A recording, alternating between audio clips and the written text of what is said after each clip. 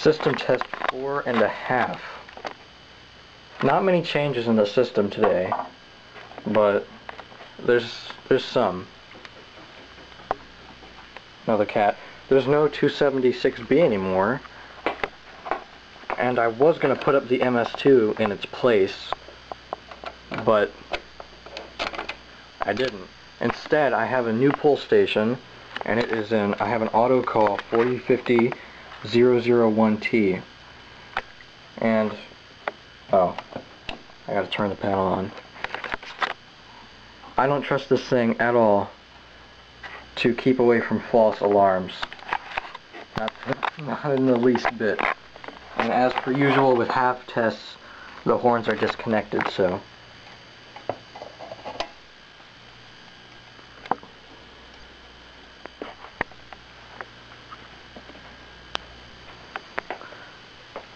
MT-24-LSM, FOS, which is flashing normally.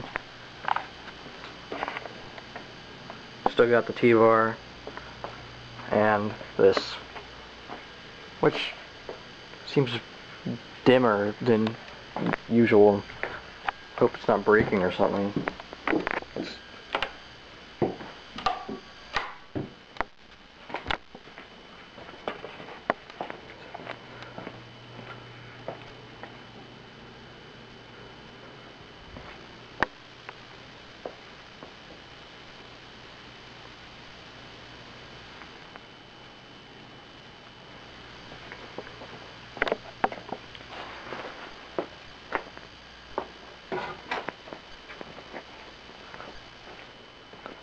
Right.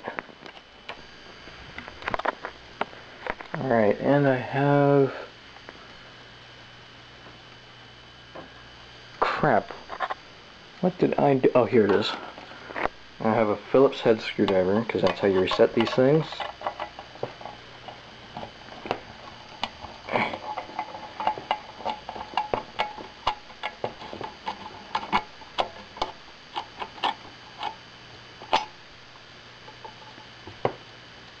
Uh-oh. Panel's doing that thing again.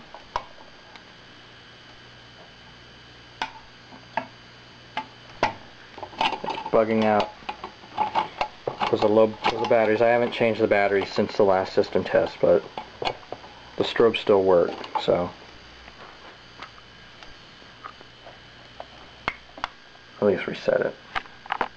So, and just for sake of the completeness of this test, I'll do the T-bar.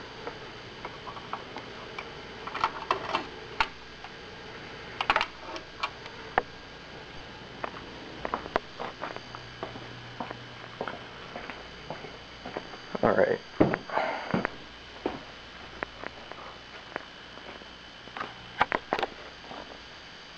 You look freaked out, cat.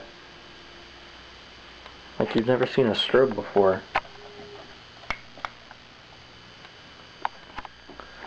Well, hope you enjoyed this video. Oh, and I don't have many subscribers, but there was one person that suggested something, and I told them I couldn't do it because I was missing a back box for something.